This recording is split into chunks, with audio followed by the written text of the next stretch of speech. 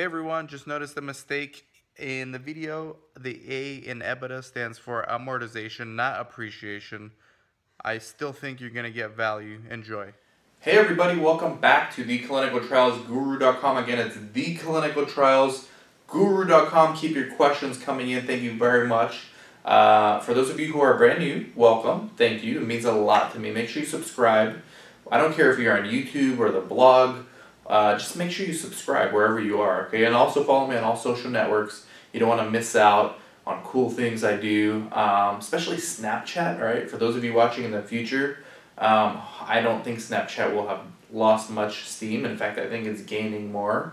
I think it's very similar to where Facebook was in 2008. So add me there. Username is Dan Sfera, same as the username on YouTube.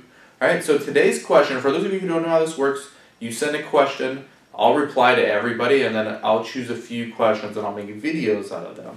Right? So one of the questions I got today from, or not today, I got a few days ago actually, from email, dan@theclinicaltrialsguru.com, is in regards to selling a research site at a multiple, right? And for those of you who don't know how it works, typically the metric used when a company is looking to get acquired, or a company is looking to acquire another company, is EBITDA, earnings before interest, taxes, depreciation, and appreciation. And you don't need to know what all that is right now, but a multiple of that. So that's essentially your pre-tax profit.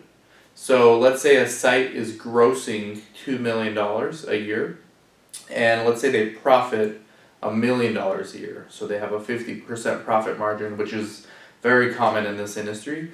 Their earnings before interest, taxes, depreciation, and appreciation, EBITDA, would be $1 million.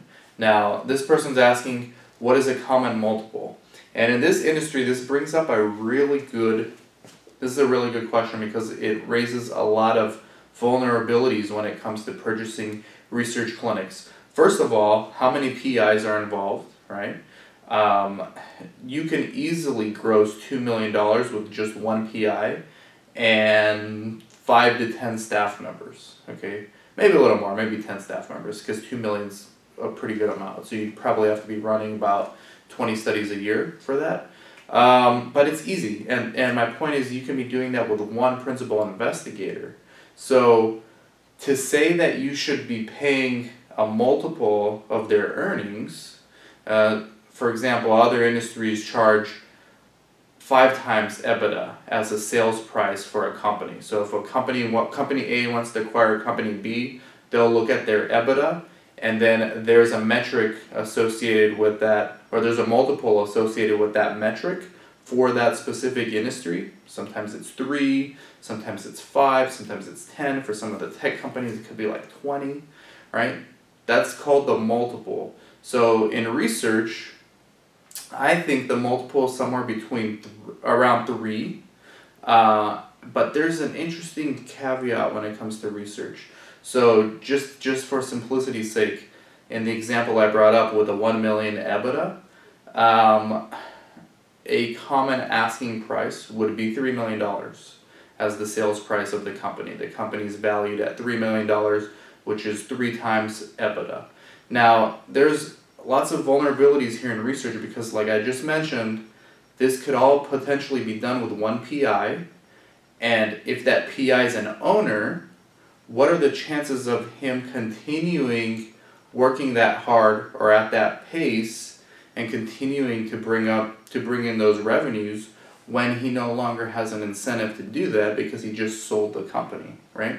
So you got to look at those kind of factors. How many PIs are there? And even if the PI is not an owner, if it's all dependent on one PI and the PI does not like the new ownership group and decides to leave, or decides to just put in a lot less effort, instead of going all in, like 80% of his time and effort dedicated to research, he's now going 30 or even 20 because he doesn't like the new ownership, that's a problem. You overpaid. I don't suggest you pay any multiple of EBITDA. I wouldn't even suggest paying the same EBITDA for that site, because the profits could change in a year. If that PI decides that he doesn't like to work with you, it's over. Now, the exceptions are if you have numerous PIs and if you have a system in place where it's not all dependent on one PI.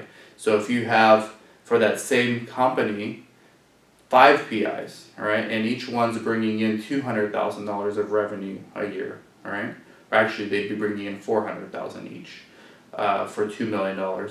That'd be a little less risky if I was someone doing an acquisition of a site, because now if one PI leaves, okay, it hurts, but it's still only 20% of the gross revenue, right? So you want to look at those kind of factors as well. You want to look at systems. Clearly, the more diversified they are, the more studies they have, the more therapeutic areas they have, the higher that multiple should be. And also the more PIs they have, the higher of a multiple it should be, because the company, the fate of the company does not depend on the decisions of one PI or one key personnel. And as is often the case with these companies that are only generating like $2 million a year, and I say only like that's a small number, is that it can be easily done with one person, one PI. So I would not pay for any site that is owned by just one PI and all the studies go through one PI. I would not pay anything for that unless I can get like 1/4 of the EBITDA as my sales price. Then I might consider doing it, but it's just too risky. Now, what I would do instead is build my own site at that point. However, there are some people with deep pockets, investors, venture capital firms. What you can do is buy a research clinic that is on the cusp of becoming either an SMO, like a much larger group that can expand nationally, or maybe you're a CRO and you can just acquire them and plug them into your infrastructure. I would look at companies with all the factors I mentioned before, so numerous PIs, no dependency on any PI or any one staff member, and then having a profit of at least $5 million a year, right? Then you can do a multiple of 3 to 5. And also, a lot of this depends on the economy as well. I mean, when there was a boom in the last real estate bubble, it was common for businesses to be acquired at 10 times earnings, right? Now, it's more common for 5 unless you're in the tech space. So research is always a little bit strange when it comes to this. There's definitely a lot of money that could be generated with just a few people. Barriers to entry are relatively low, so I would not be messing around with any companies generating anything less than $5 million a year if I'm looking to acquire, unless you can get an extremely good deal, like I mentioned before, 1/4 of EBITDA. Otherwise, if you go above the $5 million range, you know you're buying something that's more stable, more secure, less risky. You can go 3 to 5 times earnings, right?